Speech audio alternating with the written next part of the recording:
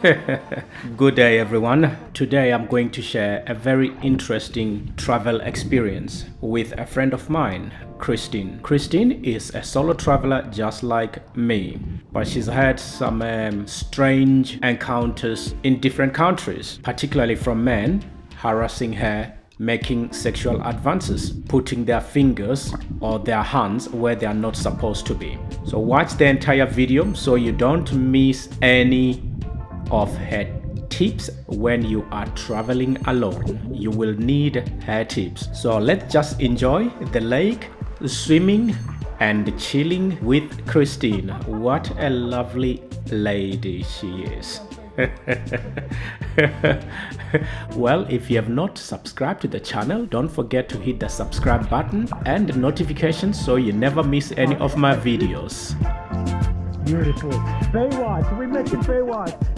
This video is rather a tad too long, but it's worth it because of the many stories that Kristina encountered in her travels, and of course the tips on how to travel solo as a single woman. Women do have problems when they are traveling alone because there are men out there who just think that women should be easy prey and they violate their space, they treat them like they are not human beings, and that is a very terrible thing to do to another person.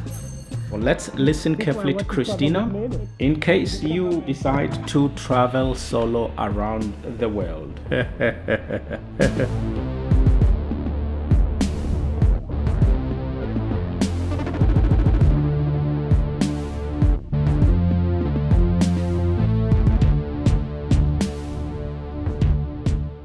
Chris, what is it like hitchhiking and traveling the world as a woman?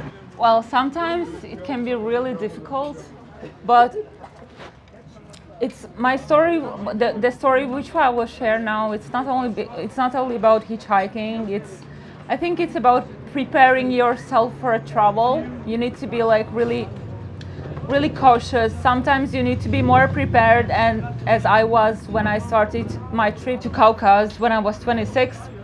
So I decided to go to Caucasus. I don't know why. I think it's because my mother told me that I have some Georgian blood in myself. I have a story that my grandmother, I'm a bit nervous. This is my first time talking to the camera. Oh, that's all right, don't worry. So I have a story that the day of the marriage of my parents, my grandmother just went to my father and she told him, like, your father is not your real father, your father is from Georgia. And I knew this story when I was younger, but I just didn't realize. And when I was 26, it just popped out into my head, and I was like, maybe I have just some Georgian relatives, so maybe I should go to visit Georgia. So I just left my job, I finished my university, and I just had one plan. My plan was to hike in Georgia and to do nothing, just hiking and to meet people, to cook, and I don't know, to just have a good time. First time I went to Azerbaijan. So in Azerbaijan, after I realized that it's a bit dangerous for me to hike there alone and to be in that country alone as a woman, I needed to find myself a European man who has the same aim as I had, just to travel. So whenever you go to a different country and you feel yourself insecure, just look for another tourist, just look for another guy with whom you can travel together. Don't stay in a place where you don't feel yourself insecure, because it makes no sense. You will not enjoy it, and yeah, you will be scared all the time. And so I found Jacob. He was an amateur hiker, not hiker, he was an alpinist. His dream was to hike around the world, and he wanted to hike to all of the mountains in the world. Yeah, this is not his story now, sorry Jacob. So tell me, you know, when you are traveling these countries, I'm gonna try and stay away from mentioning countries' names because we don't want to be blacklisted. So when you're traveling in these countries as a single woman, a foreigner in a country, and you are hitchhiking, how do young and old men in those countries that you're visiting treat you as a woman? Do they treat you with respect? Do they try to make some advances, like sexual advances? Have you come across anything like that? Well, it depends, but I don't think that it depends on the culture. I think it depends on the man. It depends on the people's personality. I met really good guys who just wanted to help me, and there was no problem. But I also met some guys who just didn't know how to behave. It's probably because of their, I don't know, because of their different culture, yeah. And my experience is how to deal with this kind of man. You just need to be super positive and super self-confident. You should not show that you are scared. Have you had any strange experience or any bad experience in your hitchhiking? Yeah, I had many. I visited once a country, and I got marriage proposals, like 5-6 marriage proposals per day. And they were just crazy about, but not about me. They were just crazy about, I think, the tourist woman, because for them to see an independent woman in their world is kind of sexy, I think, and it's really hard to get out of their way, but you can manage it by showing really big self-confidence. In Azerbaijan, I met in a hostel with one Pakistani guy, and we spent together 6 days, and it happened on the third day. We wanted to see the mud volcanoes. So we went there by bus, and then we needed to reach the volcanoes. We needed to change for a taxi, and there was already a taxi driver, because it's working like that. Yeah. They are like cooperating together with the bus companies, and he was waiting for us, sat in his car, and he was really happy. He asked me where I am from. I told him that I'm from Ukraine, and he just started to be overexcited about me, and he asked me questions if I'm married, if I have boyfriends, and I told him that I don't, and this was the problem. You should always say that you have a husband, or if you have a friend with you who is a guy, you should just say that he is your husband, even if you don't have a ring. Just say that you are together, because this is not the only, but this is a good chance to avoid any bad situations. So in other words, you're saying, if you're traveling as a woman in any foreign country, it's better if you meet another traveler and travel together and just pretend like you're married, or maybe he's your boyfriend. Not that you cannot introduce him as a friend, because that way it opens up the floodgates. Yes. For these disturbed men, disturbed people to start making advances. Yeah. If you say that he is your friend, then they will not be bothered. They will see an opportunity in you, that you are still free, and there is a chance to have sex with you, or to, I don't know, to get married with you, because they want to get married. All of them, they want to get married with you. So, but to stay in a, I don't know, yeah. This taxi driver, did he give you a ride? He asked me if I want to drive his car, and I really like to drive cars, and I really like old Jigulis. And for me, as I grown up in Ukraine, I was always driving Jigulis. It was my first car, so I was really excited, and I told him, yeah, I will drive this Jiguli, but it made him more excited, because it made me feel like, it made me feel like I'm an independent woman who even can drive a car, and after we reached the volcanoes, I just put some mud on myself, because he told me that, oh, it's really good for your skin and it's really healthy. Oh, you mean putting mud? You went to the mud volcano? Yeah, to the mud volcano, yes, yeah. All right, yeah. So you said put the mud on your skin. Yeah. It's good for your skin, all right. Yeah, because it's really healthy. Okay. So he was grooming you? Yeah, he was grooming me. Yes, they have to groom you first. But then he accidentally, he touched my breast. Wow, that's sexual assault. Yeah, but without permission. Yeah. And he pretended like it was an accident. He didn't even pretend. He pretended like nothing happened. He pretended like that's okay. And I was a bit scared that we will not have time to go back to the bus station. So I said like, okay, nothing happened because it's not so big problem. Let's just go back and then I don't care about this stuff. Because if you get scared, then he will see it and maybe he will get aggressive. So it makes no point. So it makes no sense to be scared because this kind of men, I think they react like the dogs. If you are scared of the dog, then the dog will be more aggressive, and this happening with this kind of man as well. I really don't know what's behind this kind of behavior, but anyway, then we sat back to the car, and when I took my place, he just accidentally again touched my private part. But then again, I said nothing. So you were sitting in his car. Yeah. Firstly, he put his hand on your breast. Yeah. And then after that, he put his hand on your private Yes, part. but he just touched it like this. Oh. So it was really quick. Yeah. And he made a facial expression like nothing happened. Did he apologize? No, not at all. For him it was normal. I don't know, he And was that's kind of acceptable in crazy. this country? No, I don't think that it's acceptable. No, not at all. He was just a crazy Just a man. taxi driver that you just Yeah, met, he was and then just did that. he was just crazy. I mean, he probably had some psychological problems. Oh my God. I would not say that all the men have this in his country. He's the kind of man we should avoid. You know what, Christy, I'm so sorry that happened to you, because when I'm traveling, I always try my level best to help other travelers, like more especially women, if they're traveling alone and I seem to be going the same destination. I'll say, let's go together in order to avoid these crazy people. In the West, that is considered sexual assault. So you cannot do that. Yeah, I think in the West it's considered a sexual assault, but in the East it's we don't count it as a sexual assault. We don't go with touching. We don't go to the police. So we just say like, or we don't say nothing. We just pretend like nothing happened. So in the East, like Ukraine, Russia. Yeah. Or maybe we'll just slap him in the face. But women, they are more scared of doing this.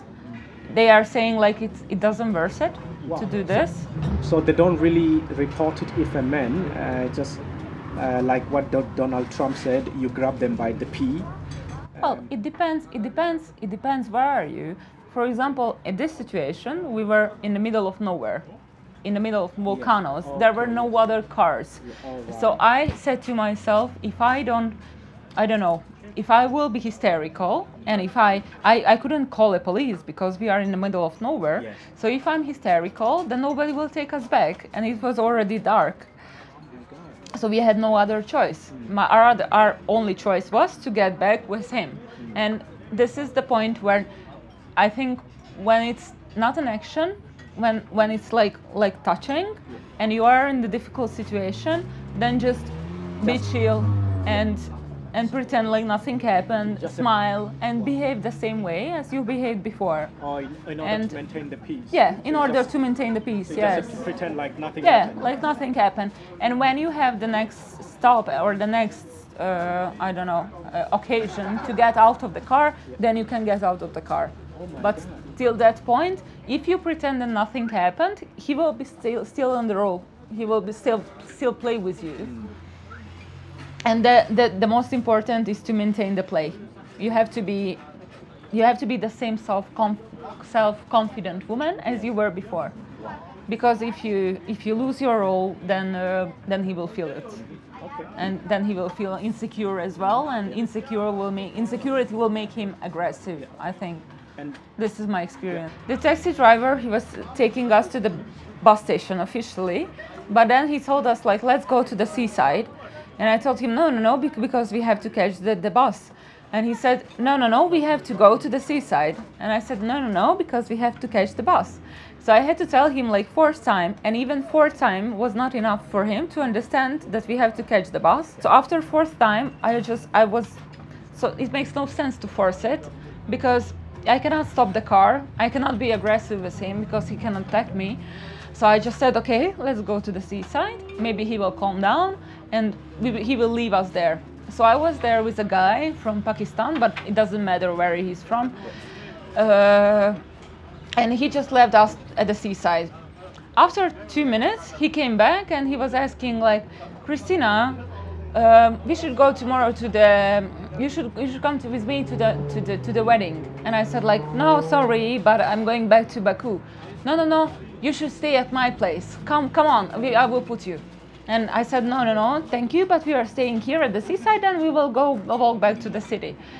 And he said, no, because it's pretty dangerous and it's suspicious because he took us from the village, the 2 tourists, and now the cameras in the village will see that the car is empty and only he is driving the car. And I said to him like, I'm sure that there are no cameras, we are not in a European village.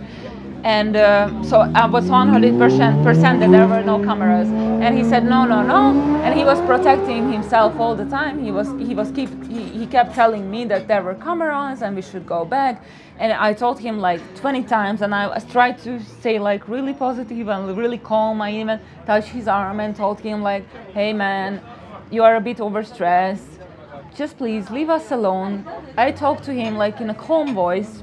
I try not to raise my voice because it will bring some aggressivity in him as well. Yeah, it was really strange because the guy who was traveling with me, he did nothing in this situation, and that was really strange to me. And I don't know what is happening. I would have been very upset. Yeah, but he did nothing, and he didn't. Yeah, maybe it was because I was talking in Russian to the taxi driver.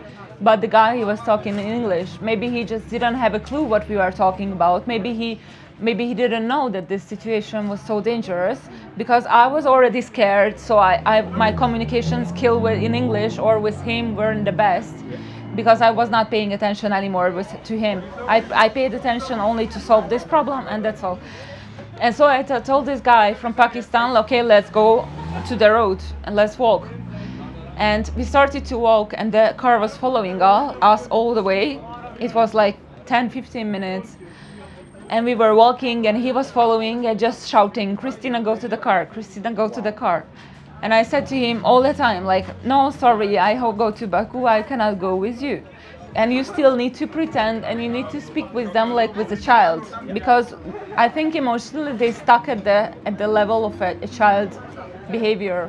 So we found this road, and it was a really big road, and I told my friend to go the opposite direction as the car are going, because I thought that he will not follow us there. But no, he followed us the opposite direction as well. He never stopped.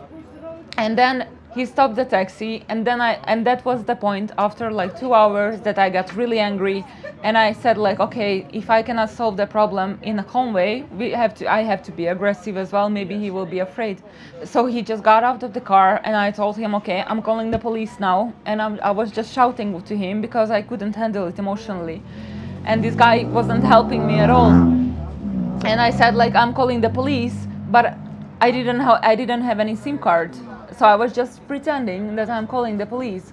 And in that moment, he just grabbed my hand and he was pulling me to the taxi. And then I started to shout to him, like in a really loud voice.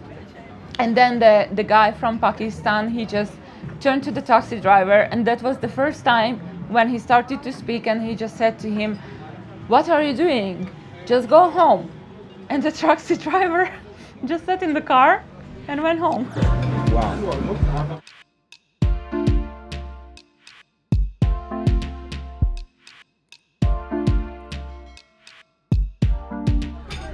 So Kristina, tell me, can you give the young people a few tips on how to travel as a single woman, traveling alone with your backpack, how to hitchhike, what to watch out for, because there are predators out there. There are plenty of crazy men who just want to take advantage of young women. Sometimes there are women as well. Don't think that it's only men who are going to act this way. Women can do the same as well. Just be more cautious. Fighting with people in foreign country, it's a no-no. Don't do that, because you'll end up in serious trouble. I travel with pepper spray. If somebody tries anything, you just need that pepper spray. It will mobilize them for a while. It's not only to protect myself from crazy people or dangerous people, but bears, wolves, tigers, dogs, stray dogs. But with pepper spray, you don't have to take it from one country to another, because some countries don't allow it. When I get to a different country, I will look for a shop where I can buy pepper spray. If you need any more tips, don't hesitate to leave a message, to comment, or send me an email. Let's get back to Kristina. The question was, what is my advice as a woman traveler? My advice is to stay calm all the time and to ask as many questions as you can. Just ask him where is he from, if you speak the same language. If you don't speak the same language, just look into his eyes and smile. But don't smile too much, because then he will look a bit aggressive. Yeah, okay. If he puts his hand on your boobs when there are other people, Yeah. you can slap him, or you can just shout to him. Okay. If there are other people, if you feel yourself What if safe. you're in his car? If you are in his car, you can say to him gently, like, please don't do this again. But you have to stay calm, and you say to him, like, I think that it's not a good behavior, and you can say to him that you have a husband. I think in my strategy, it always, not always, but in many occasions it worked. If I say to them that I have a husband, or if I have a boyfriend. So you say your best tip is that when you hitchhike, it might be best if you put a wedding ring. And sometimes, I don't know, it can be more comfortable on the left hand, so it really doesn't matter. Alright. Yeah, it can be a good advice to take a ring with you, and to just tell them. So my story was that I was a journalist, Yeah. and we came here together with my husband, and my husband is staying one village aside. He was waiting for me there. I just came to this village because he's interviewing some other people. Okay, all right. And we just agreed to meet here tomorrow. He will pick me up here tomorrow. And for me, it worked So in when most you of the hitchhike as a woman, occasions. in other words, it's best not to wear dresses, yes? Yeah, no.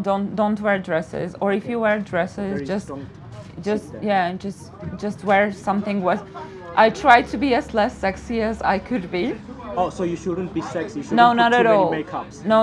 Okay, and For- don't wear I didn't wear makeups at all. My hair was just tied like this. Okay. And maybe wear a baseball and just cap like me. yeah, you can wear a baseball hat, but you can just have a t-shirt which doesn't show your shoulders. Okay. Just Also try a to really cover big your XL t-shirt. Okay. Just Don't show off your yeah, cleavage. not at all. Just try to be as less sexy, really, guys, as less sexy as you can.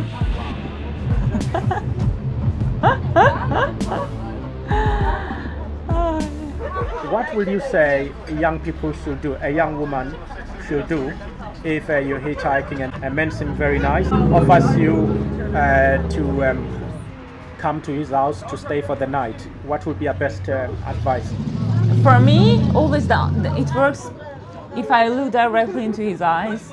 You can even touch his shoulder, talk him like to the child, and tell him like, no, sorry, it's not gonna work out. I have different plans, or I have my husband is waiting for me, or I have to reach this place by tomorrow and I don't have time. Just pretend that you are honest. Just try to, I don't know, to say anything in a really calm voice, like your psychologist would do, or like a teacher.